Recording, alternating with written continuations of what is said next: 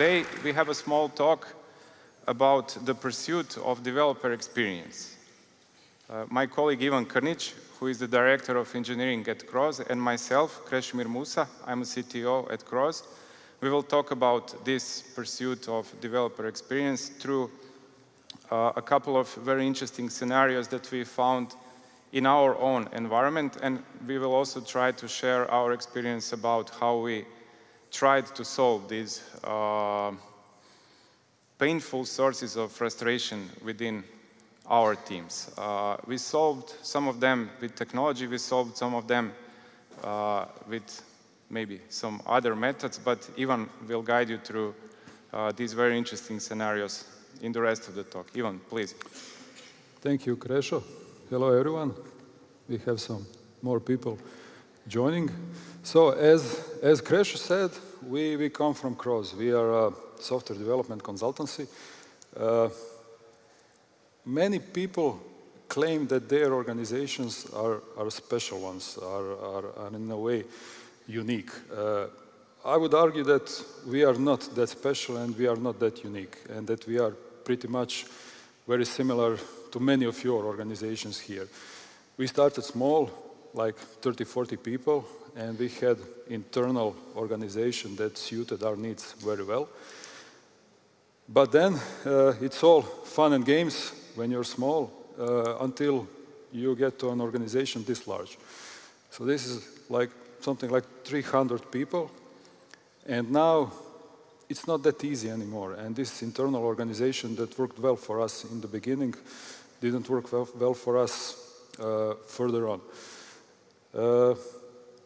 I have to admit that during this scaling process, we committed exactly all scaling rookie mistakes that all organizations make in terms of onboarding new people, in terms of supporting existing teams, in terms of providing technical prerequisites for these people to work. It just happened like that.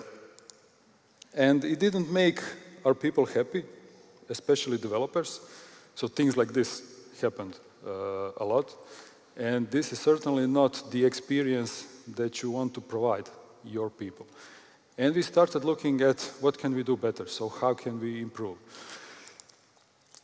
This is the quote that I found somewhere. I don't know who I should credit it to, so if maybe somebody knows who said this, please let me know.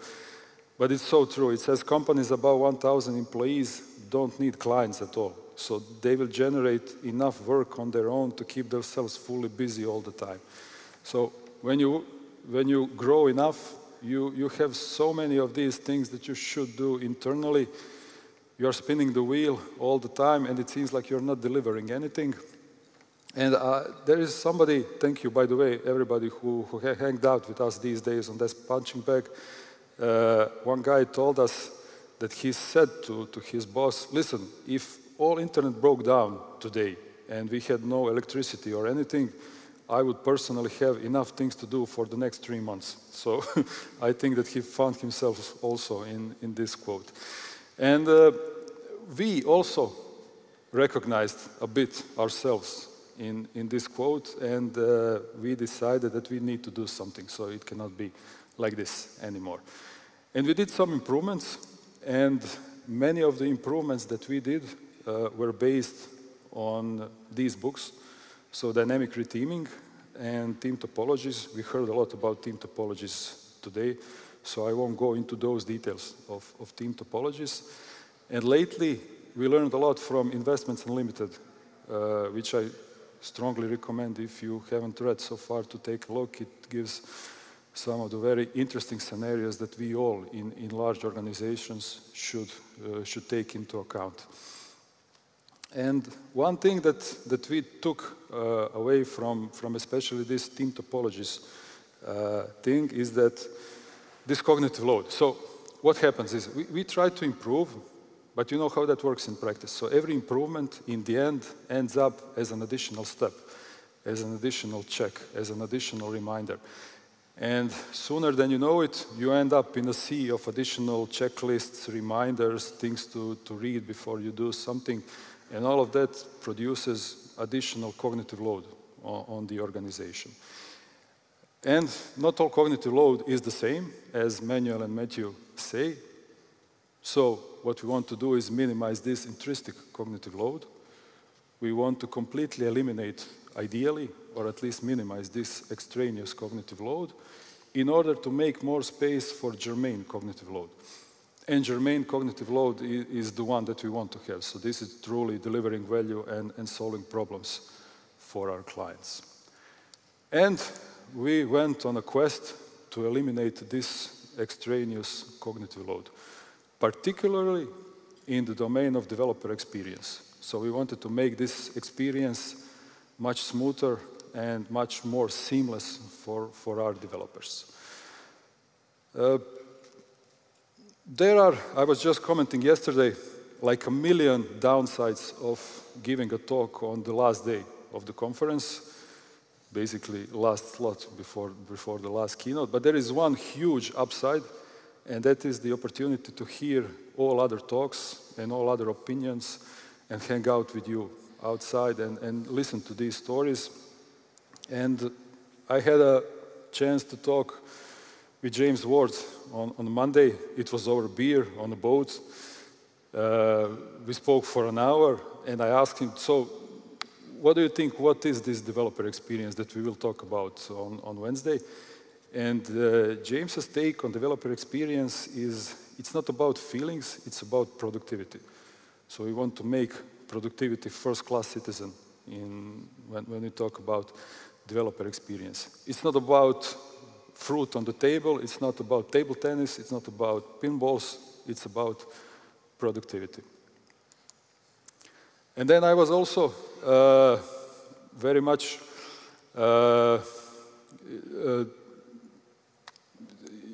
this talk was great for me by Fabio yesterday, and he talked about this seamless experience that technology should provide. He said exactly technology should remove the friction. And this also resonated with us a lot because this is what we were trying to do when we did all these improvements in the organization.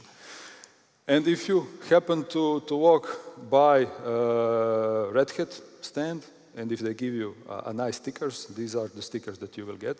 So if you can see here also Developer Joy, both of these stickers are actually aiming at saving some time for these developers. So how can they do their job frictionless and seamless and without much of a hassle, so they can just get on with it and do their work.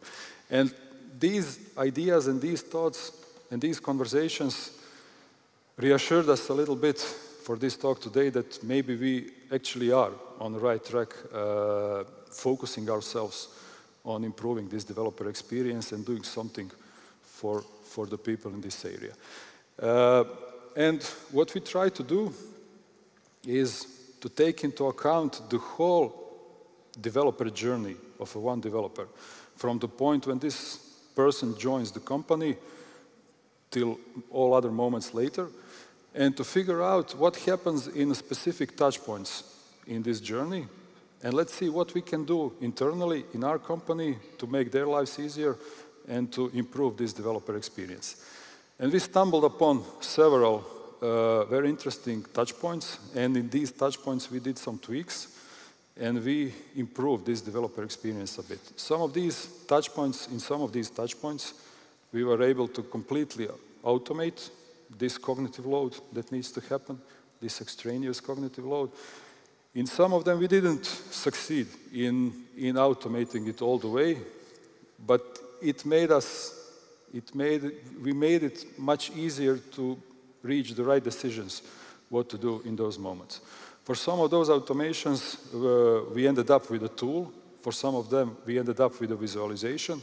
But in each of these touch points, we were able to move the needle a little bit, and hopefully, by compounding the effect, we were able to do something significant for us in the last couple of years. So I will walk you through a couple of these scenarios, through these touch points. And since I said in the beginning, we don't feel like very special. So we are truly an ordinary organization. And I think that some of these touch points will actually resonate with you. And if some of these scenarios will inspire you to look for the similar cognitive load in your organizations, then I think that both of us have succeeded here in this talk. So the first one, the first touch point that we found is what happens when new hire is coming to the organization. So you remember maybe those situations when new hire comes to the organization and it is left to their own devices. There's nobody to help them get more familiar with the team, with the project, with the mission of the organization, doesn't even know where the printer, network printer is. He's left alone with a bunch of documentation, which was updated a couple of years ago for the last time. And in every case, when we had this situation, it didn't turn out well. So when a person comes to the company and when this person is left to their own devices, not working. We tried. What, on the other hand, works excellent is when this person gets a buddy in the beginning. So somebody who is dedicated to this person, somebody who will help them get more familiar with the company, with all the projects, with all the technologies, with all those hidden experts inside the company who you should know, so you can ask questions and so on. So it's very easy. Works well when you have a buddy, doesn't work well when you don't have a buddy. But the trouble is that not all new hires got their buddies in the beginning. So what can we do to ensure that every new hire gets his buddy when joining the company? So we automated, in a way, automated it, but we made it very explicit and very visible in our onboarding process. So now, when a new person joins the team, there is an onboarding process that happens, and here we need to choose who the buddy of this person will be. So in this way, we make sure that every new hire gets their buddy, and it works much, much better from that point on. So it wasn't that we didn't know this before, it was that this wasn't visible to us. And I'm sure that a lot of problems are exactly like this. So if somebody shows you the problem, then you will know that there is a problem. But you need to make this problem explicit, and you need to keep it front and center, and to be able to actually address it and solve it. So what happens once we have new hire onboarded? So we would probably want this new hire to hit the ground running on day one. Yeah. So what does it mean? We all know about Etsy. We would all want to be like Etsy. So we would all want to have our new hires deploy changes to production on the first day. Unfortunately, that doesn't happen very often because of many reasons. And one of these reasons are some of the technical prerequisites that each new hire needs to have. So for example, all the permissions and access rights to all the systems that so he can push new code in the Git repo, so he can trigger some continuous delivery and so on. So this happened with one of our teams at one client in one financial institution in the financial sector. This is our all-time record. So it took 1 month and 13 days for our team to get all the right and necessary access rights and permissions to be able to push something to test production. So you can imagine what kind of waste of time this is when you have people almost idling for 43 days until they get all those access rights and permissions to push something and be productive. So we wanted to put the end to it, and this is bad enough for us old people here on the stage, who are maybe millennials and digital pioneers. But I'm sure it's even worse for Gen Z, and these are the people who are our new colleagues today. So new hires are mostly Gen Z people, and they were born into a world of big technological innovation. So they are true digital natives. And this friction in the technology can maybe get away with us old people, but Gen Z is very sensitive to friction. and they have a very low tolerance for these legacy technology issues. So if there is some kind of a friction, like for example, waiting for 43 days to get permissions and access rights to do something that they really want to do, but they can't, it becomes a problem, both for our productivity, but also for our employee branding. It's not that we old people, again, enjoy this idling. We also hate those things. We maybe call them a little bit differently. So we talk about lean software development process. So we talk about value-adding activities, which is basically coding. We talk about non-value-adding activities, which we should completely remove. But we also talk about these value-enabling activities. So all those things that you need to do in order to deliver value to your clients. And one of these things that are value-enabling activities for us is actually what I said already, providing all necessary access rights and permissions to all the systems, so these people who want to work, so we enable them to work. We let them work, do their best.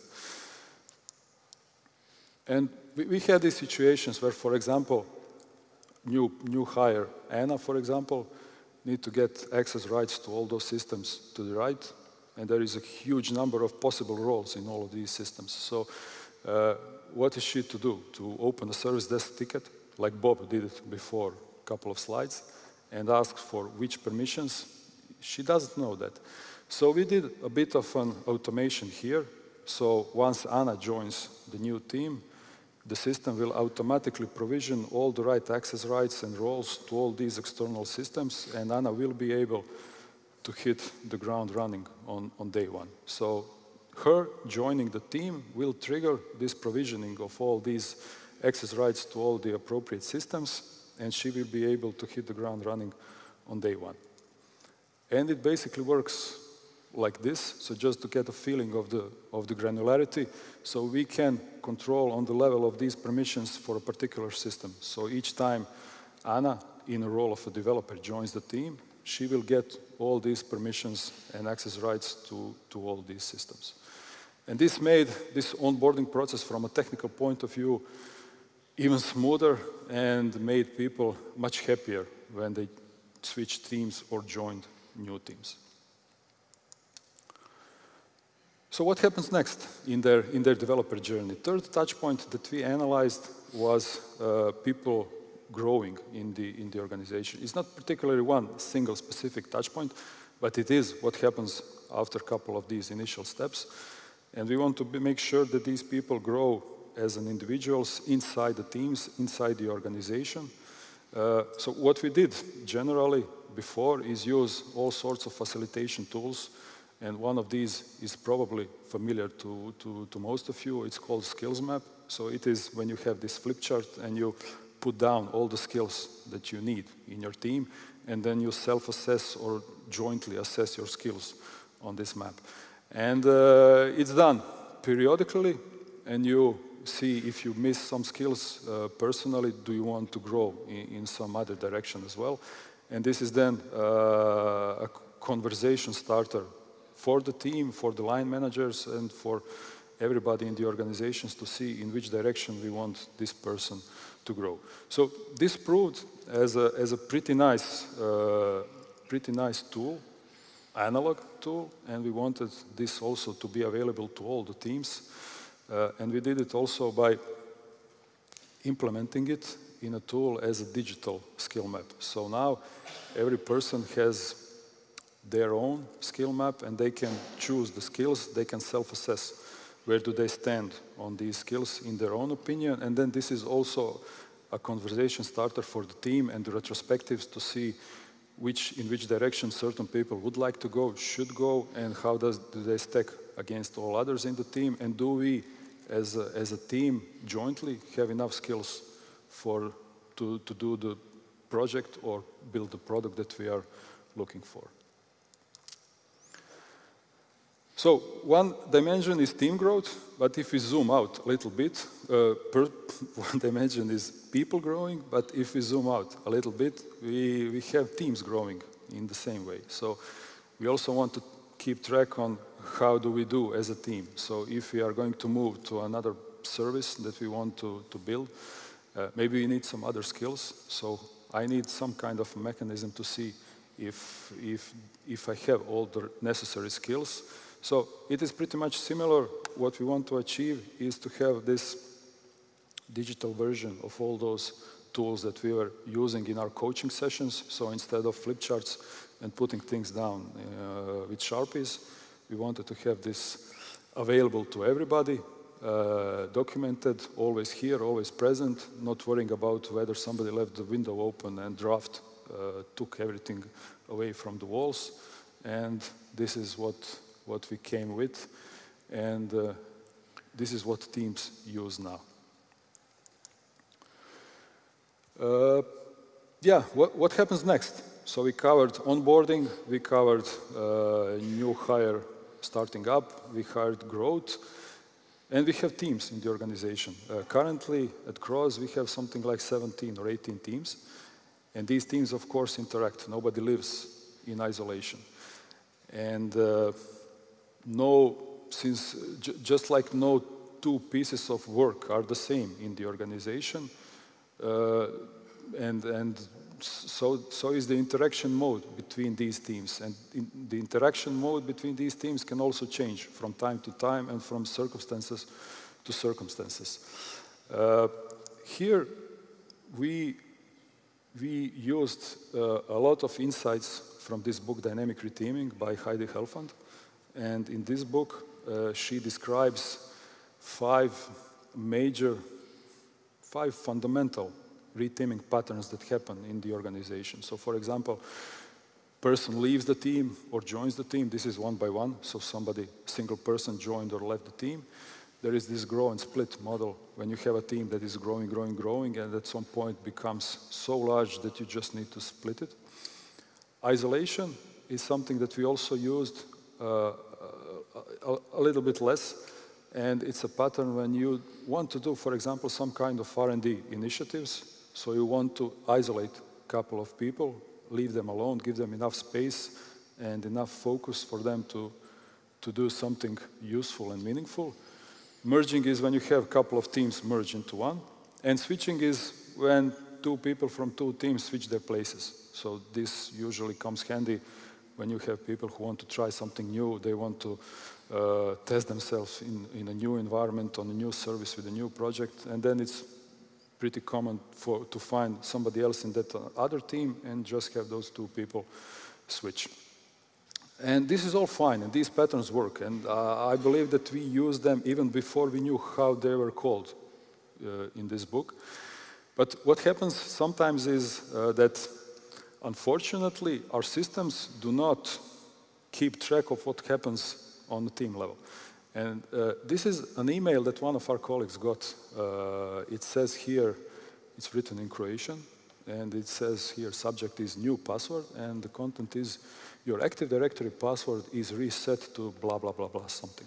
And he got this email from our client, and this email was sent quarterly, so every quarter, somebody will reset the Active Directory password. It's a security feature. And it's a great security feature if this person was actually working on this project. So this colleague was not working on this project for 4 years, and nobody knew that he wasn't working on that project. So all those permissions that he got were left, and he was treated like he was actually on that project. And I'm sure you can relate to that when you open up some tool, some visualization, and you find like 50 people have access to some project, and when you go to the room, you find 4 people working on it. And all this is some overhead that was collected along the years. So, is there a way that we can detect these unnecessary permissions and prune them? So, there should be some kind of a way. And we actually use the same automation that we use for provisioning permissions. We use the same mechanism to understand which people do not work anymore on these projects. So we can, and when these people offboard the team, then we can take away all those permissions from them. And this keeps us in a very, very synchronized state from a technical point of view and security point of view in comparison to the structure of the teams. And this was very cool, and we had a lot of positive feedback even from our clients to keep track like this, especially for this offboarding that happens. Sometimes offboarding is actually a bigger problem than onboarding, especially with those permissions that are left on the project.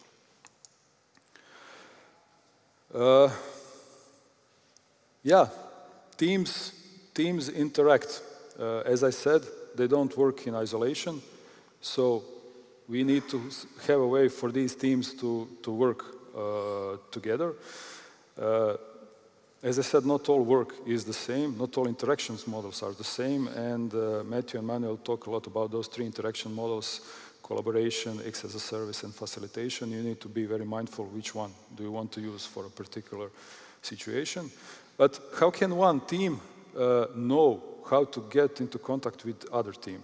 And this is something that Manuel and Matthew talk a lot about in team topologies, and they argue for a concept called team API. So it's basically like a technical API of a service. So you want to have those details where, just like you have details of the interfaces of a particular service, so you want to have a description of the interfaces of a team. So some of the data that you could use in this team API is team name, team purpose, what are they focusing on, are they a platform team or not, do they provide service to other teams, which components are maintained by this team, what versioning system syntax do they use, and so on. Most of all, when you can reach them and how you can reach them, on which channels and at which time. And this is something that resonated with us a lot. And so we built in this team routines feature, so every team can put their specific data about when their team routines are. So when do they have their dailies, when do they have their backlog groomings, when do they have their retrospectives, or other such touch points when other teams can connect with them, when other teams can join them, and when other teams can share their problems and ask for help. And this team API is something that engaged a lot of people, and a lot of teams enabled this engagement and made this communication much easier once they knew where to look for help. Another touch point that we investigated is governance. So, as you saw, we grew from 30-something people to 40-something people, to 300 people. And sooner or later, you will end up with somebody who is security officer asking questions like this. So, you walk through the corridor, you see Bob, and you ask yourself, this Bob guy, what can he access today in our company? And in 90-something% of cases, the answer is, I don't have a clue. And there is no single point, single pane of glass, single screen when you can see this data. And you don't actually, you can collect this data from many other systems and then merge this data together and find this information. And as much as we thought that it was our personal problem, it wasn't. So this is a piece from this book, Investments Unlimited. And I love this book. It was published by IT Revolutions, the same people who published the Phoenix Project and all other great DevOps books. And Michelle, she is a team leader. This struck me. Team leads and managers grant approval left and right. We don't have a way to track elevated access requests. So this gave us reassurance that this is not, we are not the only ones dealing with these problems, that other companies are actually having these problems as well. So, do all companies have these problems? I'm sure that there will certainly be some startups and small companies thinking like, we don't need to manage this onboarding and permissions and whatever. We trust our people. We give them permissions to everything and they know how they need to behave. and we just give them access to everything. But the sad truth is that not all organizations are like this one here. And many of us are enterprises with hundreds of people. And we have some commitments both to us and to our clients, and we have some regulatory obligations. And some of us have ISO 27001 and audits and data privacy and GDPR and whatever. And we cannot function like that John Hotshot. And we need to move fast by respecting all those commitments. And this is why we took this governance part seriously.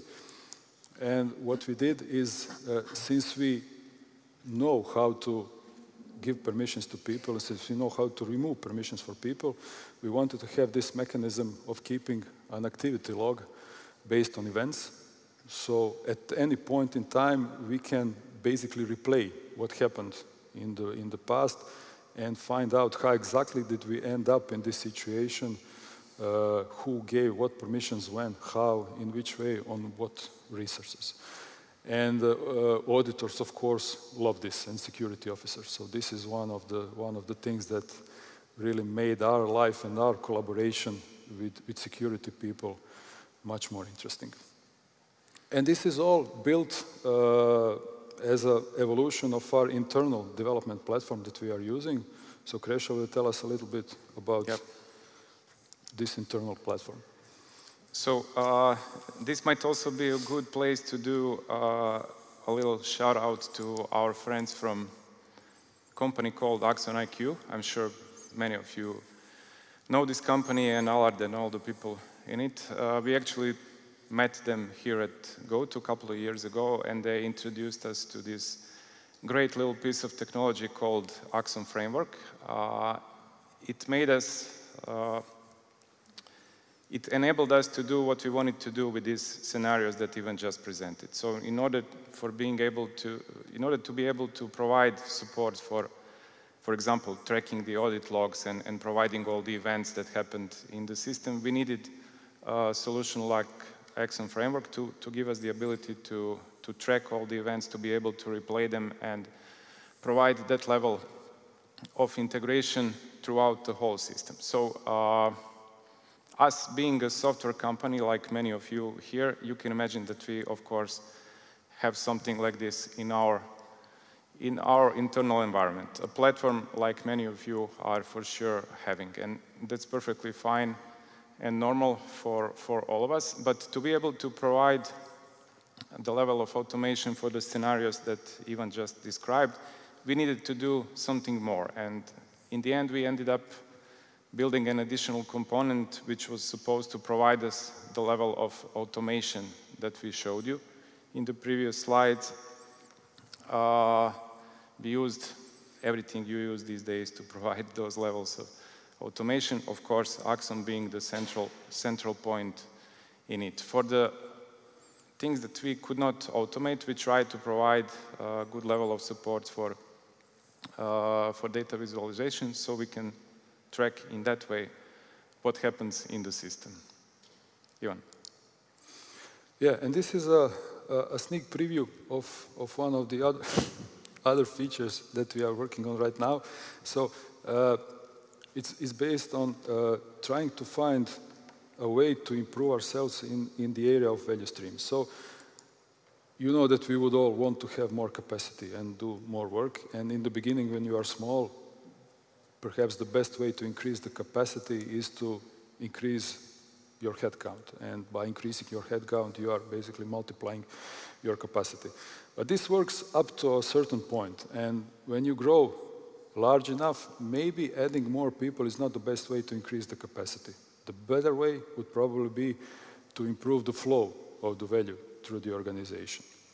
And we want to remove that friction in the delivery process. And we want to be able to, for example, detect situations such as this one. So where we are building a product or a service, and we have actually 3 teams working on this product, and we have some handovers of work, and those are all the places where work slips through the cracks and friction happens.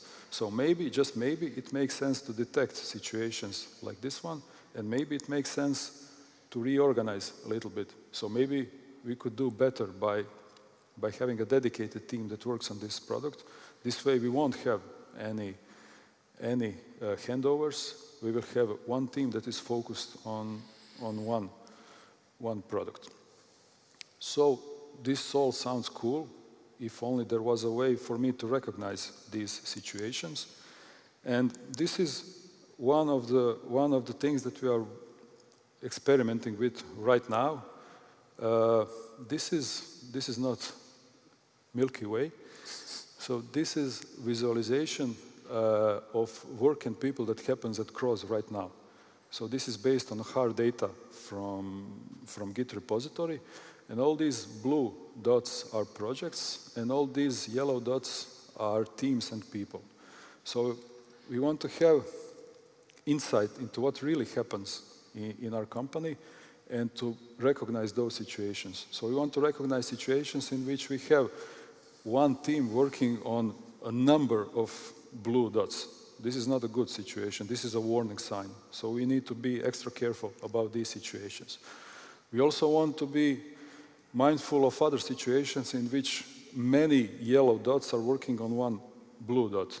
So this means this is the situation that I described before. So we have, do we really need to have 10 teams working on one product? Maybe we need a dedicated team for that. And this is what we are currently working on. And what is truly cool about this is that it's based on real data from external systems. It is not based on 10 people coming to the room and drawing something from their memory. This is based on a real data, and it gives us a nice perspective. To wrap things up, so we tackled this problem of improving the developer experience from two perspectives. One perspective is a social one, where we wanted to increase the feeling of belonging to the team and the organization, to support personal growth of people, to have this smoother developer experience through all those touch points that we mentioned throughout the talk, and to support this learning and sharing culture, Western culture, generative one. Also, from the operational technical point of view, we wanted to get some savings with faster onboarding and offboarding of people. We wanted to automate many things like roles and permission management. For those governance part, we wanted to have this centralized view of resource usage and traceability of those. And we finally wanted to have a proper team up, since we do share people between teams, and this is something that needs to be taken care of. And as I said, it's great when you hear some other talks here on the conference. Huge shout out to ING guys who are here on Monday, and I really love their talk, and it stuck with me also their vision of in which direction will this team organization move forward. Make teams small and they work simple. So just like these microservices are taking the world over, and we are lowering the granularity, so will happen with the teams also. And this is super cool, and this is, I see this as a super useful, but I also see that some kind of automation and care about these teams and synchronization of team structure to those other external systems will be needed more than ever. Because if we take this to another level and we have many more teams with these dynamics much more increased, I'm afraid that if we don't pay attention, all of us, to removing this cognitive load, not to do these things manually, but to automate them, I feel like we will end up in a pretty bad place. So I like this a lot, and I feel like this is giving also reassurance to us that this is the direction that the whole industry should be at least looking at and see what will happen in this direction. Thank you so much for listening to us.